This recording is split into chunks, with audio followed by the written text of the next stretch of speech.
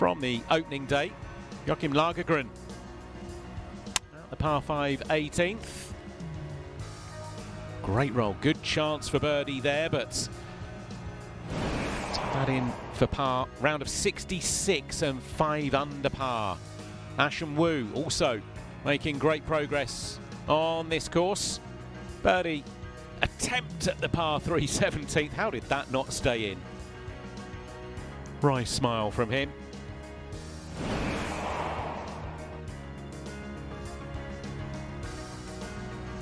Make amends though at the final hole. Got his birdie there. He too carded a round of 66. So as we join the action, it's a four-way tie at the top. Langasque and Wu back in the clubhouse. Plenty of players queuing up behind them, just a single shot back at 4 under. Let's get you out onto the golf course and join up with our commentary team. Two great shots into the 18th for Ricard Kohlberg. So this to get himself in a share of the lead. Good roll. Oh, it's a perfect stroke. Little doff of the cap there. Very stylish today. And a very stylish round of golf. This is Nacho Elvira. Going along very smoothly. And even better now.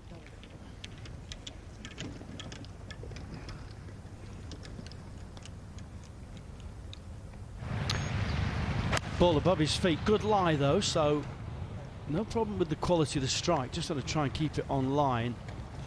Go on, bounce up and on the green. Oh. And unfortunately the angle he's played, he's going to have to drop quite a long way back. He's going to play away from the flag, he's not even bothered to look at it. So sharp is the downslope to the hole. You can see for a big fella it's a very awkward stance. He's played it well. Yeah, it was good. He got the distance right, didn't he, playing away there. I'd have loved to have seen the great Seve Ballesteros go in there. That would have been going straight at the flag with spin. Would have set his body differently, he'd have put some speed in, and still, decent round of golf. He's going to be hugely disappointed.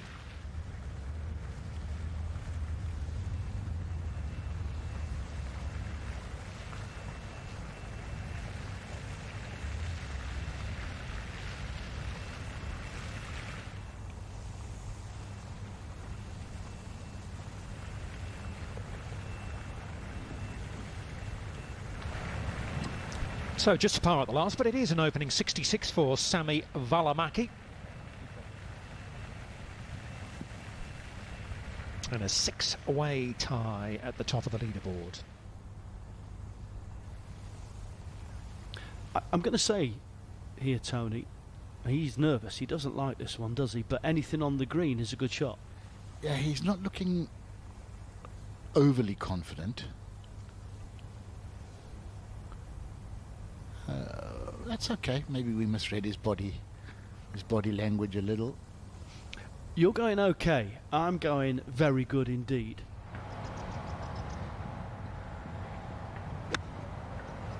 McIntyre just 73 yards into the par 5 6th.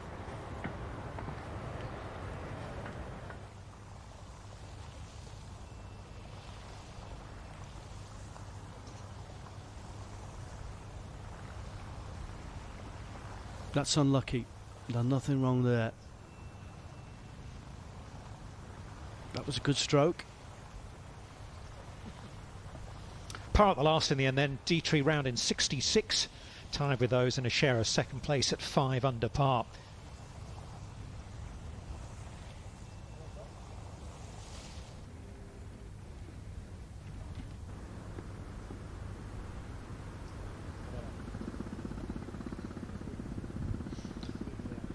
Nicely done. 2 under par through the first 6 holes. No drop shots out there today for Robert McIntyre, who played nicely here last week as well, and he's brought that confidence forward. It is Spain's Nacho Elvira who leads the way. 6 holes to play for the Spaniard from a big group at 5 under, including the talented Belgian Thomas Dietrich. Jamie Donaldson for a closing birdie to get into that group at 5 under par. Nicely done. Continues his good recent form.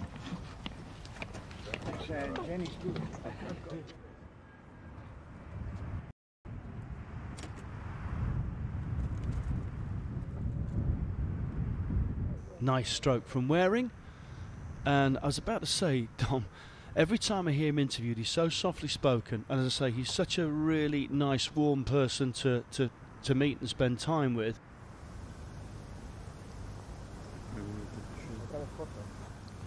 For birdie. Had a good chance to win at the Cyprus Open last week. Unfortunately finished the par 5 not in style. He knocked it in the water twice on the 72nd hole. A little bit costly, but he took it in his stride like he takes everything in his stride. A great attitude and a player to watch.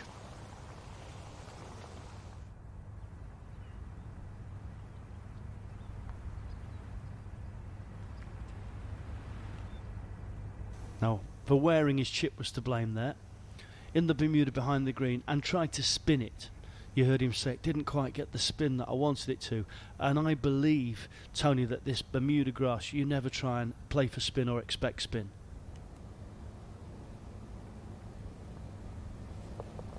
It is a bogey at 15 for the leader.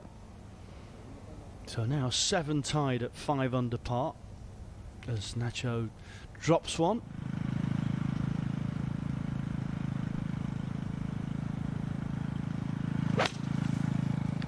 Well, there was no hanging back, was there? Absolute commitment. And he's screaming at it to get down. He'll be happy now. He took it on, didn't he? The youngster. Fearless. Nacho Alvera has been having issues of his own. This for a par. Imagine how many players today have bogeyed 15 and 16. 16 the toughest hole at 4.55.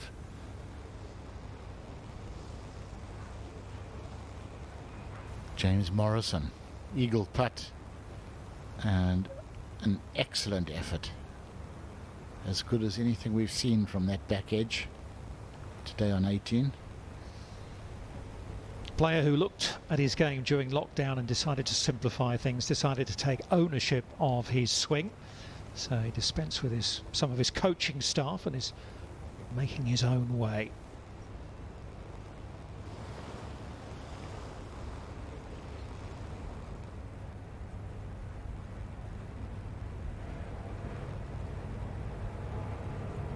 Nacho Alvera, second shot at the par 3, 17th.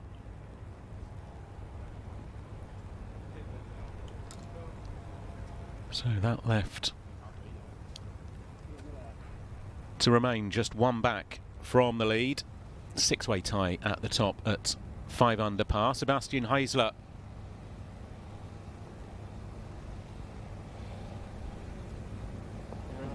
Oh, lovely birdie putt. Moves him into a huge group of the 2 unders. And that's still the mark. Looking ahead towards making the top 32 and ties at the close of play tomorrow to be into the weekend in this new format event. Alvera then. Oh dear. Oh, it's a bit of a push and it's a bit of a way back as well. He's going to have a bit of a think about that one. Wilco Nienaber.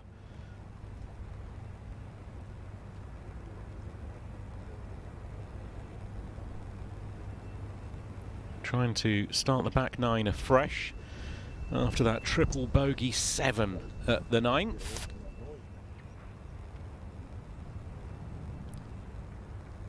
I'll get a look at eagle coming up after that one. So, Alvera, it is the 1 drop shot. And the man who was leading not too long ago Now back into a share of 13th place at 3 under par. Confirmation then of the 6 players sharing top spot, all back in the clubhouse after rounds of 66.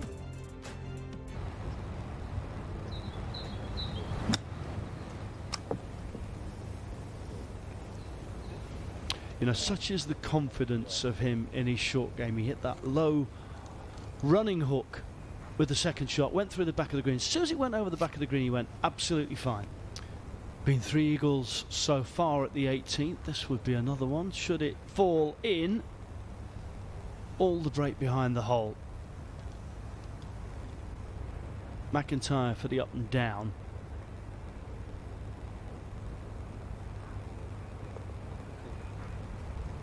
Smooth, silky. That's how you describe that.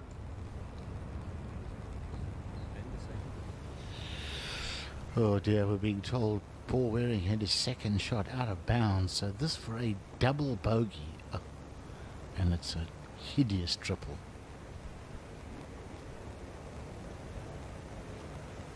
Oh dear, if anything will knock you out of your stride, that certainly will. It's above the slope. Yeah. Okay. Just double checking with this caddy. As well. Both ways, yeah. And that pin today, like I said, is only a 4 off that right hand side, 27 on. It's a big beauty, very undulating. Pitch is just 4 yards left, should be perfect. Stay on it. Okay.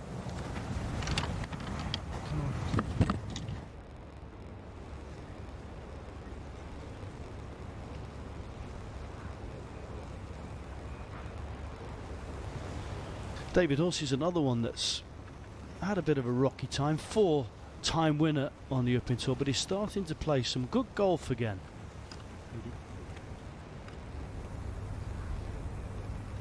Place to leave it, just below the hole. It can be really aggressive straight up the hill. Good putt. It was a beauty, wasn't it, from McIntyre? 4th birdie of the day. No drop shots out there. McIntyre to within 1 of the lead.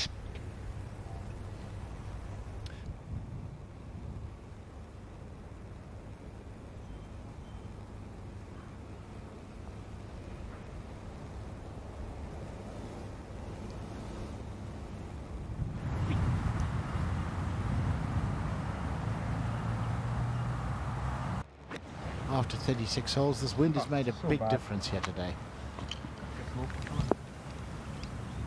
So bad. He's berating himself. So bad, he says. For most golfers, that would be a decent shot. He thinks differently. He sets incredibly high standards.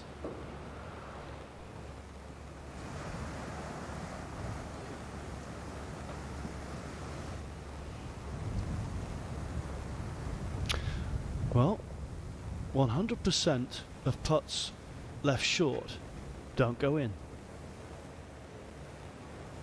It's a good pin position. Pin today right in the middle of those 2 knuckles. That's why he was so disappointed.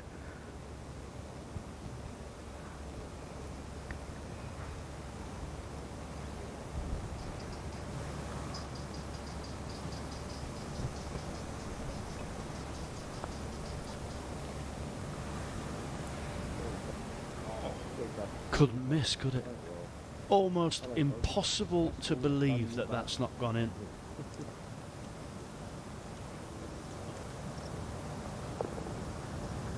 So he stays just a shot behind, but that was not very kind to the young Scotsman.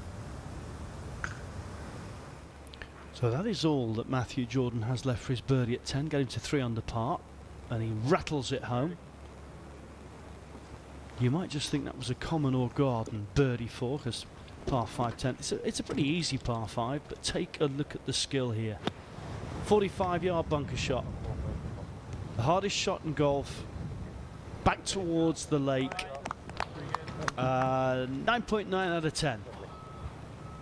And I like the fact that he's self-taught.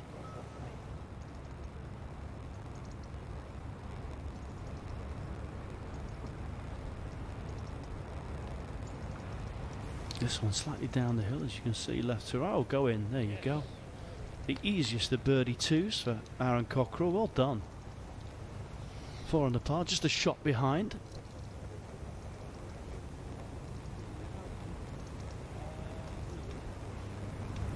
One thing we got to find out when we did play the course ourselves on Monday is just how quick the putts are down the hills.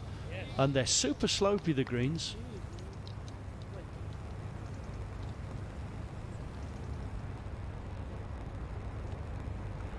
An eagle putt at 18 for India's SSP Chaurasia. Could do with it as well at 4 over. Oh, well, excellent. At least gives himself a sniff tomorrow, but he'll still have to go pretty low out there, we suspect. Might have to shoot sort of 6 under to make the top 32 in ties on Saturday.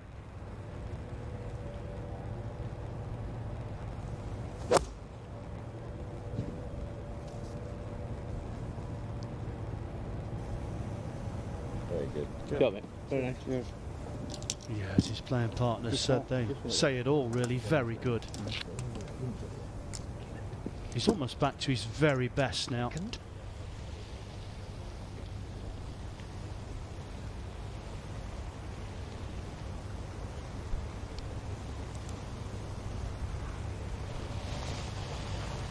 It's been a very popular spot there beyond the flag and in that little collection area.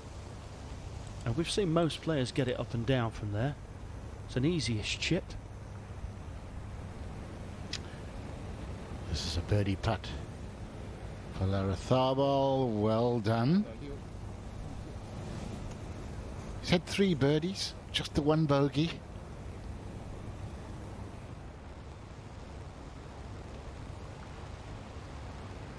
He'll have to thump it up there because it's slow.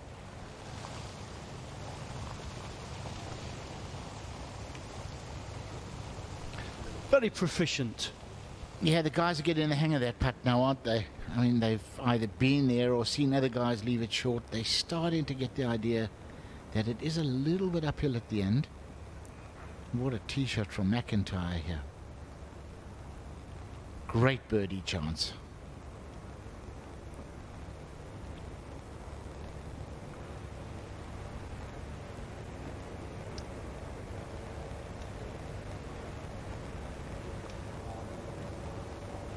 Yes, he was due one, and I have to say this back 9 owed him one. He could be at least a couple of shots better. The quality of the iron play and the putts he struck, the way he struck them. So bathed in sunshine and grabs himself a share of the lead. And improves on his Odyssey putting stats performance so far in this opening round. Paul Waring, we saw the approach shot. Oh. Yeah, that's what you call a roller coaster of a day on the golf course. We got 8 players tied for the lead.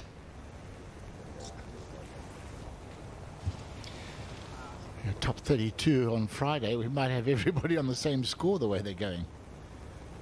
To save par for Ross McGowan.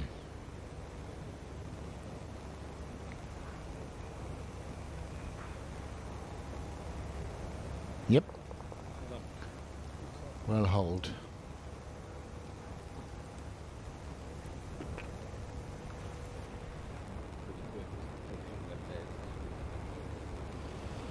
Langasque for a closing birdie. Thank you very much. And there's one more at 5 under par.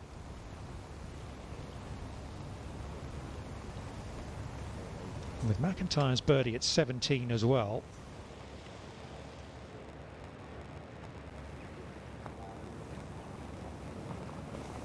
Been a very strong back 9 from Loughton. Birdie at 17 for him. Look at that. Very slow on the front 9, and he's just found his mojo on the back 9. He's found his rhythm in his golf swing. This is a par putt for Cockrell, and did he? No, miss.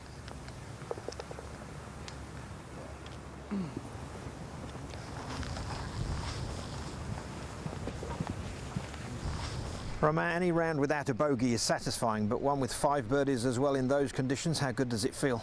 Yeah, as you say, it's a really good round. It was really windy this afternoon, and especially on the back nine, there is a really tough hole with that wind, and I managed it really well. I think my best point of today was the par 5 because I managed to get 4 under on the 4 par 5, and that was the key for today. And yeah, my game is in good shape and my putting is solid, so it was a good round. You shot 3 under last week in the first 2 rounds to just make the cut. This cut's going to be presumably a bit lower because there's only 32 players. Did your tactical approach change at all? No, not really. I played well last week. On the weekend I made 4 under, 3 under, and with the same strategy. There is a few holes where you can hit the driver here, but at least I'm good driver, but I didn't like the view on that kind of hole, so I'm just laying up. And I mean, maybe on the back nine Saturday or Sunday, if I am there, I will take some few other options because we will need to get low and to be in position. But at the moment, I'm just focusing on same strategy and staying patient. You won for the first time on the European Tour in Wales earlier in the year. Does that sort of give you the freedom, if you do make the weekend, to really have a go? Because whatever happens, it's been a great year. Yeah, of course. But even before I won, I was in the mentality that I take every round, every shot after shot, and I try to be the best player on every shot. So the wind didn't change really. It will change on a normal tournament if I am in position at the end of the tournament, because I know I can do it, and I think it's really important when you know that you can do it. So on Sunday it can help me, but for tomorrow and Saturday it's going to be just the same as normally. Congratulations on a great start. Well played. Thank you. Thanks. So in the fading light, having made really good progress in his round, 5 under for the day.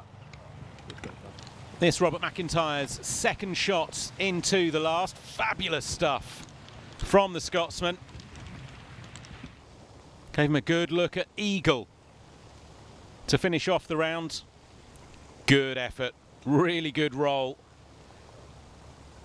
Can't believe it didn't go in, but he would tidy that up for a birdie at the last. An unblemished 6 under par round of 65 from Robert McIntyre, and that means he leads by 1 going into day 2.